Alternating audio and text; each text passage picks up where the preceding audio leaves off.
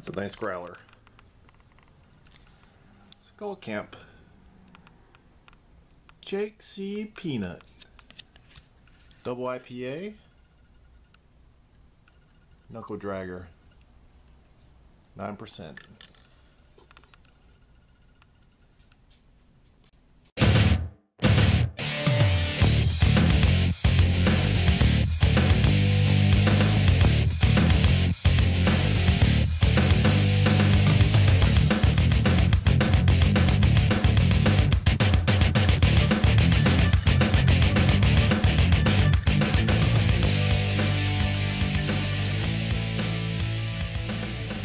Happy Homebrew Wednesday. It's Lamber 22, and we got 2 more weeks until Christmas.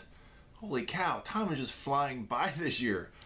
So, as you saw in the intro, Skull Camp Brewing. This is Jakecpunut. That's his brewery down in Elkin, North Carolina. So we're going to go ahead and get a pour on this. Normally I do homebrew, but tonight, let's see what we got here.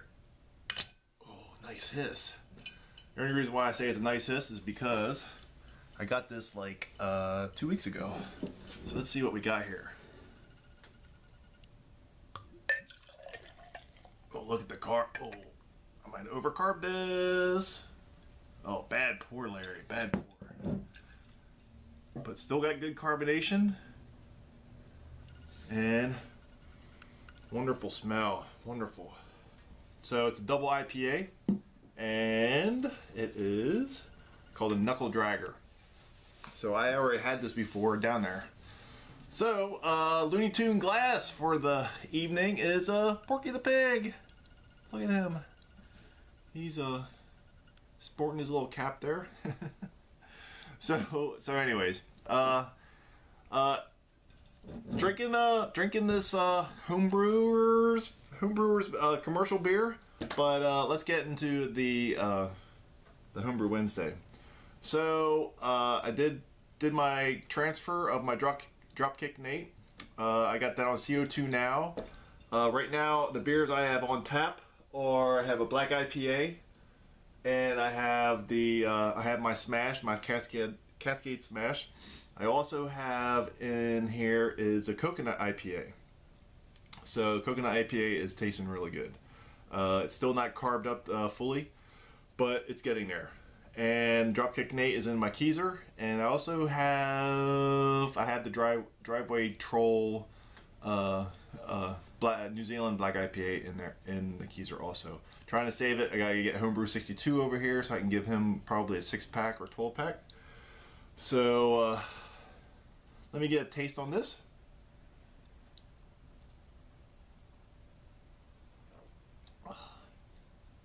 Oh, nice hops. So I am going to be doing a project next week. My friend Bo, he's doing all grain. We just converted him to all grain, and we found a good deal online, and we're going to build him a mash tun, and we got this 10-gallon igloo cooler, $40, and actually, I got him 2 of those. One for the hot liquor tank, because he's going to do the same thing as I do. Because I'm teaching him, so he might as well do the same thing as I do. It makes it easier. Once I upgrade some way down the road, then I'll probably just give my mash tun to someone else. But right now, this will allow him to make a bigger batch. And then we also, bargainfittings.com.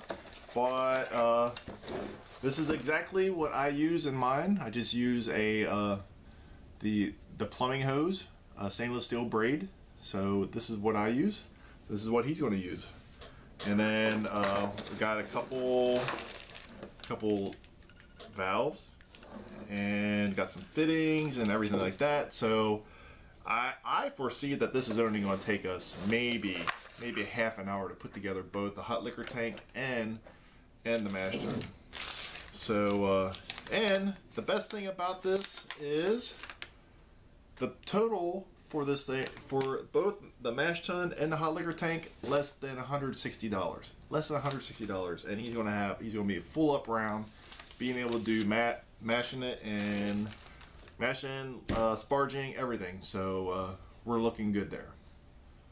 So not much else is going on. I'm gonna have a brew day probably next Tuesday, next Monday or Tuesday. I'm gonna be doing a brew day, and I finally remembered from my last Homebrew Wednesday. I couldn't remember what I wanted to do, and that was I want to do a session IPA. I've already thought I'm going to be doing the Centennial and Amarillo hops in it, and it's going to be coming right around 45, between 45 and 50 IBUs, and it should be right around 4.5%. So I'm really looking forward to doing a quick down and dirty session IPA. Upstairs, I still have which one do I have? I got my vanilla porter that's still in primary. I should be transferring that pretty soon, probably this weekend. And then I'm gonna rack it over and then put cocoa nibs on top. I talked to Kevin Clements, and he recommends that I should roast my cocoa nibs and see how that does it, or what it does for that. So I think that's about it. It's going to be a short Homebrew Wednesday, and so that's it. I will see you guys next week, and I should have brew day footage for you doing the session IPA, and I probably be doing that by myself, so because it's going to be a work day. I have off for 2 weeks. 2 weeks I'll be off. So I'm totally stoked about having my time off, and but that should be the last brew day. Should be the last brew day. I'm pretty stoked, or pretty stocked up on beer in my keezers, unless I get to have some friends over soon. So I will talk to you guys next week. Yep, it'll be Christmas Eve next week, and I am out of here.